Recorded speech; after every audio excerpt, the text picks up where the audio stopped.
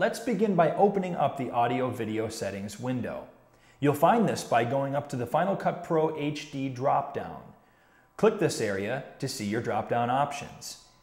Here you'll find listings for user preferences, system settings, and audio video settings, all of which are very important when trying to set up your movie or trying to troubleshoot a problem. Highlight and select Audio Video Settings. You'll see a window with 5 different tabs, starting with the Summary tab and ending with the AV Devices tab. The Summary tab is a very general window highlighting all of the Audio Video Settings tabs. Let's select the Sequence Presets tab. By scrolling down, you'll see a number of different presets that were previously made by Final Cut Pro.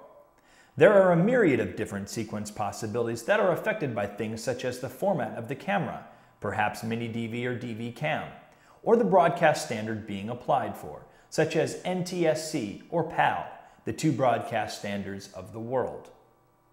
These are things that you'll want to become familiar with on your own, but for the purpose of this exercise, we'll just begin by selecting DV NTSC 48 kHz, as it's probably the one many of you budding editors are going to be dealing with.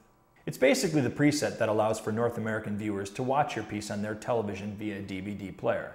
And it's the preset that many of you shooting video will use because you'll probably be shooting with a mini DV camera. You'll notice that a few of the presets have locks on them. Final Cut Pro will only allow you to edit their settings by making a copy of the preset. This is actually quite nice because you'll always have the original Final Cut Pro standard presets and can avoid ever permanently altering them. If you highlight and double-click on one of the locked presets, such as DV NTSC 48 kHz, you'll get a window that pops up and reads, "The selected preset is locked and cannot be modified. A copy will be made for editing." Simply hit the OK button and Final Cut will automatically make the copy of the preset for you. In the window that comes up, you'll be able to make adjustments in things such as the frame size, pixel aspect ratio, your editing time base, and both your QuickTime video settings and audio settings. Feel free to look through the various drop-downs of the different settings. Once you have made your selections, you would simply rename your setting by typing one in the name box. However, for this lesson, we're not going to actually create a sequence preset, as we'll be using the pre-made one for DV NTSC 48 kHz, so simply hit the Cancel button to take us back to the earlier screen. Make sure that the DV NTSC 48 kHz preset is highlighted. You'll notice to the right of the presets area is an area called Summary. This basically does exactly what you might guess. It lists a summary of the various items within the preset that you selected. Let's move on to the Capture Presets tab. This is the audio video setting that deals with how you want to capture the footage that you have taken. You're basically telling the computer how you want to import and keep your footage. Again, feel free to click into the Capture Preset Editor window and have a look around. Remember, Final Cut won't allow you to even get to this screen before notifying you that it's going to make a copy of the preset, so you don't have to worry about messing anything up.